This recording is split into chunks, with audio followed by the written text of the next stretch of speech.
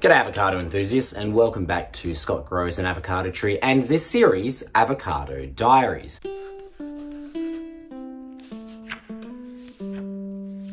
Behind me, I have some rather sad looking avocado trees. I started these, well, it's approaching a year ago in a fish tank and they were looking fantastic. A little while ago, they were all planted into soil and they were looking pretty reasonable. But over the last month or so, they've really started to look a little bit sad. And it's more than just the usual problems we get with avocado. Typically, root rot. Their soil is draining, their roots are looking okay, but their leaves are really browning. Now, it's time that we find out a bit more about what's going on and make some adjustments so that the problems stop. Because if we continue to let them go like this, they're going to die. One thought I had originally was to move them to be straight outside, but at this point in winter, where we're getting frost most mornings, for these new avocado trees that have never experienced that, I don't think that's going to be a good idea. I think that'll just knock them off pretty quickly. So it's still a few months until they can go outside when it warms up. So we need to work out what we can do with this grow light. I have a theory. I think that the grow light is heating up too much, or perhaps is doing something with the humidity to dry out and burn the leaves. I think that they're getting too hot under there, and perhaps it's even drying it out. The reason why I think that is because some of the trees are directly below it and they are burning up. But one of them is off to the side and its leaves are doing okay, not fantastically, but it is an avocado tree growing inside and it is winter and it does get cold. So I think we need to find out about what's going on here and then make some adjustments to see if we can help this situation out. Because if we let them continue to go like this, I don't have a good feeling about it. So today we're going to discover the kind of humidity and temperature we're receiving directly under this light.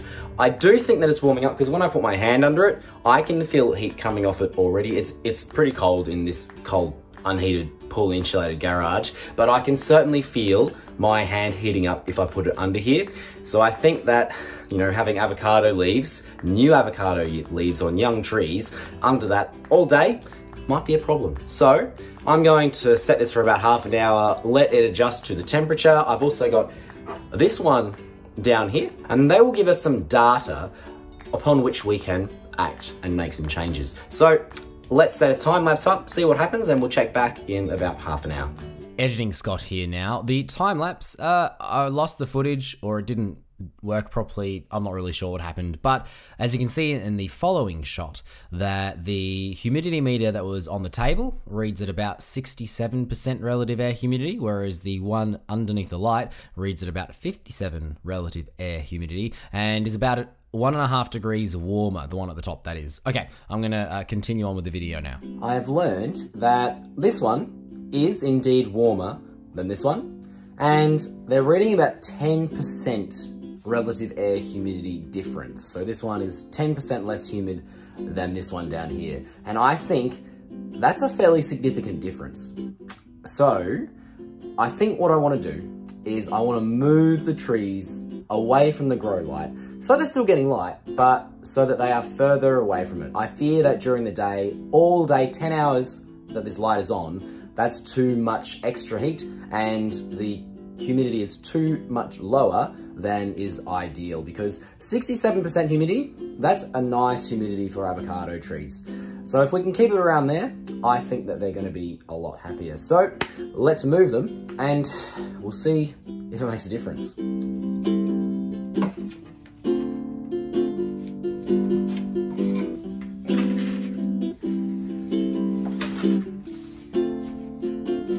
Okay, now that I've moved them, I'm going to give them a bit of time to see if there are any changes for the positive, is what I'm hoping for. Most of them have got new growth, so I'm not too concerned, and I'm hoping that the new growth looks good, that it's not going to shrivel up and die off, that it will produce some good leaves, and that'll be good for the trees. So in a couple of weeks' time, I will finish this video off and we'll see if it made any difference.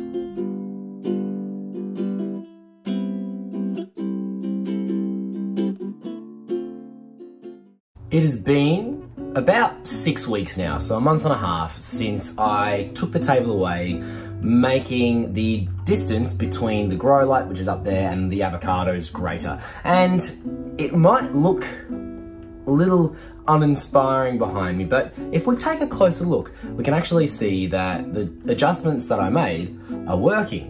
So if you take a look at these avocados that had new growth 6 weeks ago, that new growth has remained. The avocados, United States of avocados, and are looking reasonable. As I anticipated, they have dropped the leaves that were browning, and that generally happens once a leaf starts to die, the tree will shed it, but the new leaves are looking really good. Some of the avocados are not looking great, and there's a number of reasons for that, and I haven't really done this before, where I grow them indoors under a grow light, especially over winter, and I know that growing them outside generally has a lot more success. So at the moment, I'm happy that we have a few avocados which are showing some good new growth. I'm feeling a little sad that it's looking like we might lose a couple. So Avocado of Light and Chill are not looking great. I reckon Avocado of Light has died a little while ago, and it's looking like Chill is just about there as well. So I don't think that's going to come back, but we'll continue to keep them with these avocados, you know, just in case. But I'm certain that Avocado of Light is dead, but that happens with growing plants sometimes, especially when doing something new. And I haven't got a lot of experience growing them indoors. I haven't had a lot of success growing avocado trees indoors either. I find that they are much happier once they've started growing to be moved outside. So we will be doing that very soon. But as for now, I'm thrilled that gathering some data, 6 weeks ago and making an adjustment based on our assumptions and what the data was telling us about the humidity and the temperature with proximity to the light has made a difference. And that is part of keeping plants both indoors and outdoors.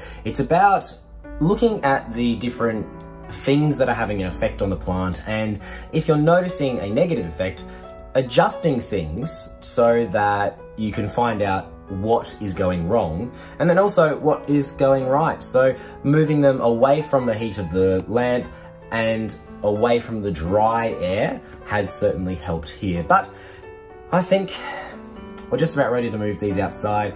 It is now spring in Melbourne, Australia, and that means that it's going to be time to move them outside. So that's what you have to look forward to in our next Avocado Diaries installment. I'm going to be starting to transition these avocados to be living outdoors, and I'm hoping that even though they're looking a little sad at the moment, the new growth is just going to continue and we're going to have some fantastic avocados over the next few months. So that's what we have to look forward to. So thank you very much for watching this video today. I've been a little nervous about these trees. They're not looking awesome, but they are certainly growing, especially the couple that have got that new growth, which is good considering we've been growing them inside. I don't have that experience under a grow light during winter. If you'd like to see more avocado videos, please consider subscribing to Scott Grows an Avocado Tree, where I make videos like this, as well as other avocado related videos from experiments, which we have coming up later in the year, and other information about keeping your avocados healthy. I'm also on Instagram at Scott Grows an Avocado Tree, and if you haven't checked out my new channel, That's Pretty Cool, I would love it if you could check that out. On That's Pretty Cool, I go into all sorts of videos about things that make me curious and fill me with wonder. It gives me a lot more scope than just talking about avocados, which of course I'm very excited about. So thank you once again for watching. Take care, and I'll see you next time. No spiders, please. No spiders, please. No spiders, please. Oh, that was a spider. Scott grows an avocado tree. Scott grows an avocado tree. Scott grows an avocado tree. Scott grows an avocado tree.